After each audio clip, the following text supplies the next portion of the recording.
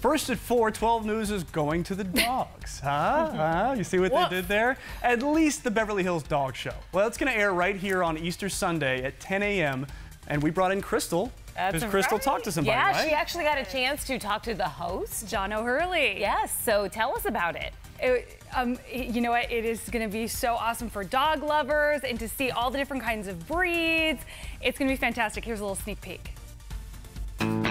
The Beverly Hills Dog Show is coming off the success of the National Dog Show that we had, presented by Purina there on Thanksgiving Day. 32 million people watch that show now. It's one of the most successful events that NBC does all year long, and now they're hoping a little bit of that goodwill is going to spill over into Beverly Hills on Easter Sunday, another great family day. We'll have about 2,000 of the top dogs in the country, representing 180 different breeds. What can go wrong at a dog show?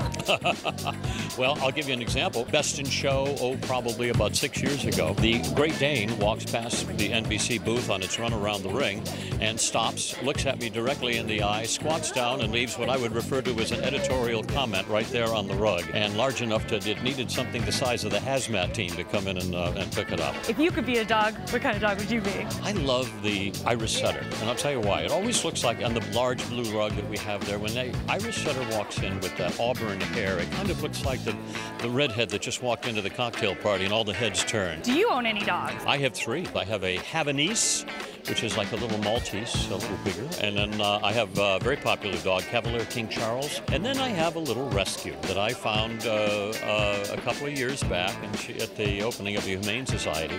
And I held the dog as I was making my comments to the press, and all the time that I'm holding the dog is tucking itself into my jacket, so by the time I finished my remarks, it was only like 2 feet and a tail sticking out, and I said, does anybody want to come home to Beverly Hills? Oh, what is his or her name? It's Charlotte, and I'll tell you, she rules the household. When she came in, she rolled her sleeves up and said, these are my rules. See what I tell you? It's going to be a doggone good time. Now, O'Hurley's wife is actually from the Biltmore area, so he says he's in Phoenix all the time. And John is also good friends with Alex Cooper, and he often hosts the Christmas pudding fundraiser. So he's got such a great voice for that, doesn't he? Oh gosh, I remember him as Jay Peterman from Seinfeld, and he'll be legendary for me forever for that. He's so fantastic, so easy to talk to, so much fun. I'm really looking forward to it. All right, thanks, Krystle. Look forward to seeing that show this weekend.